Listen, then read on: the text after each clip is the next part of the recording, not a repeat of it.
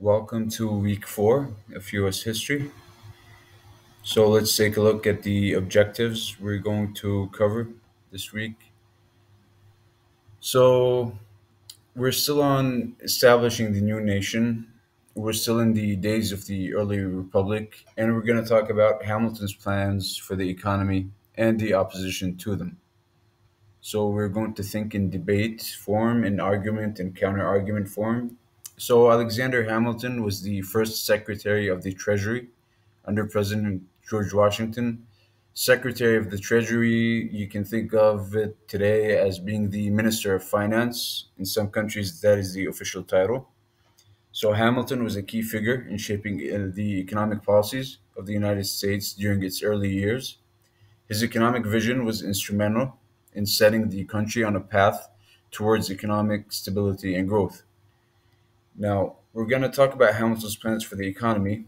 It can get a little technical, but what we want to do is just grab the main concept of each one to try to simplify it as much as possible. And we have no need for the extra details or the economic jargon for our purposes.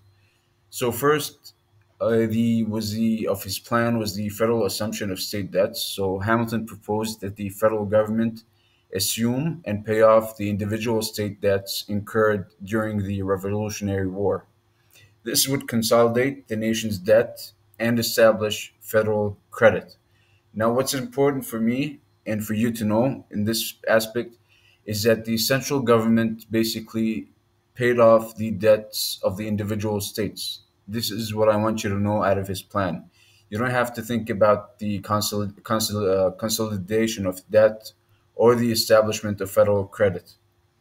So, second, he created a national bank. He advocated for the establishment of the first bank of the United States, which would provide a stable currency, manage government funds, and promote economic growth.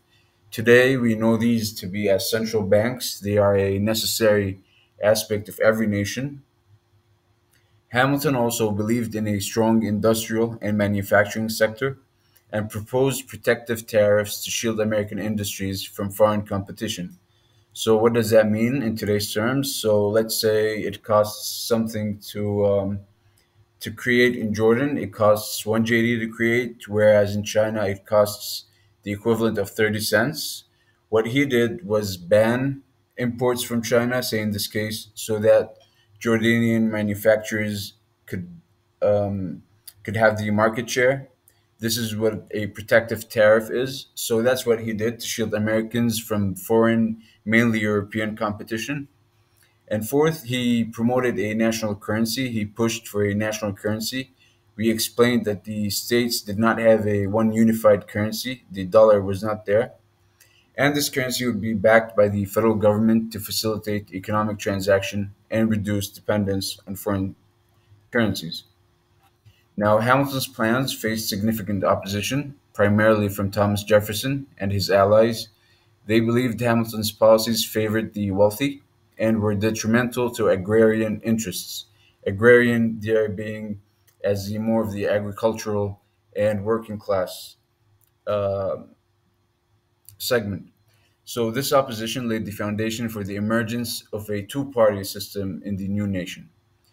Now, the divide between the supporters of Alexander Hamilton's Federalist Party and Thomas Jefferson's Democrat Republican Party marked the emergence of of the nation's first political parties. These parties had fundamentally different versions for the future of the country. So, Hamilton's was called the Federalist Party, and Thomas Jefferson's was known as the Democratic Republican Party. So today we know we have Democrats on one hand, Republicans on the other. At the time, during Thomas Jefferson's reign, there was just one party called the Democratic Republican Party.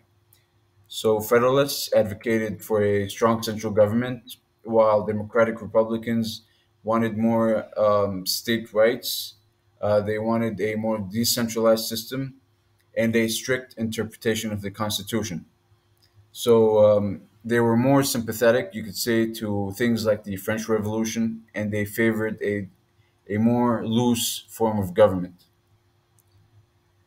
So we'll move on to some of the territorial expansion and conflicts.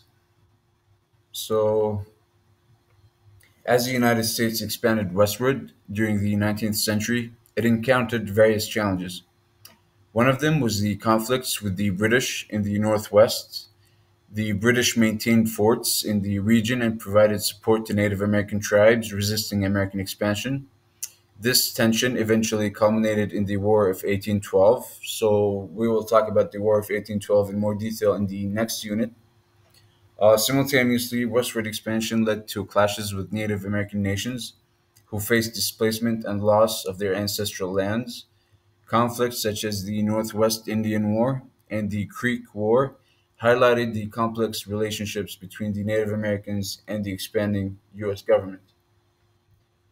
Lastly, let's describe a little bit American relations with Britain, France, and Spain during the period. So, relations with Britain, as we said, were strained due to unresolved issues from the Revolutionary War, trade disputes, and the British support for Native American resistance. These tensions, as we just mentioned, eventually led to the War of 1812. Relations with France were initially positive due to French support during the American Revolution. However, the French Revolution and subsequent conflicts in Europe complicated this relationship.